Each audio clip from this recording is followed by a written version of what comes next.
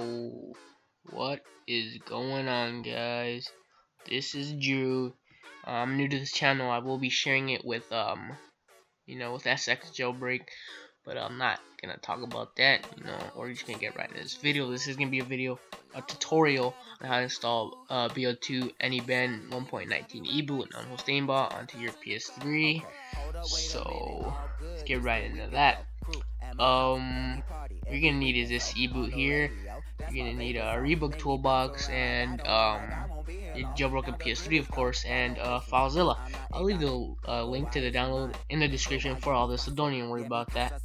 So now what we will be doing is we're gonna open up FileZilla. So we're just gonna wait for that to open up, my bad. And just give that a second. So there it is. As you can see, there's a whole section here, which is what you will use to connect your computer to your PS3 here for the file systems. So you can type in the IP for your PS3, and mine is 192.168.1.14. Let me just type that in. Ooh, my bad. 1.14, and then you're gonna go over to Quick Connect, and you can see that I successfully connected to my PS3's file system. So from there, you're gonna go to Dev HDDO. Double click that, wait for that to open up. Now you will scroll down until you find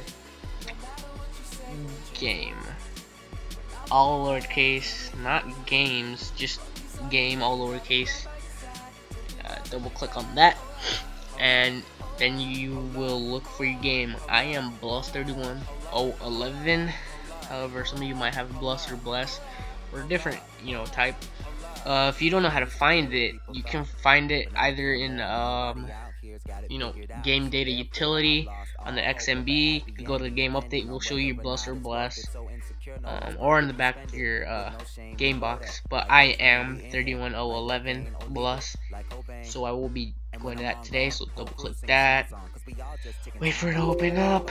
From there you will see USRDIRU user directory, so open that real quick. And then as you can see, I have my eboot in already, but I'm gonna do it again. So what you're gonna do is you're gonna look for your eboot that I left in the description after hopefully you downloaded it, and then you're gonna just grab it, and you're just gonna copy it down in the bottom. So put it down there. It should say overwrite, and you will click overwrite the first one. Click OK, and it should bring up that little green bar in the bottom with the loading percentage if you did it correctly. So as you can see, it just copied. Make sure it is a time on your computer, and that should be done. So now you can close that up, and yeah, this has been Drew.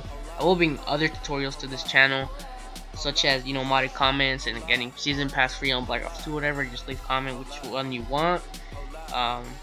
Leave a like or a comment if this did work for you. It would be greatly appreciated. So yeah, make sure to like and subscribe, and yeah, peace.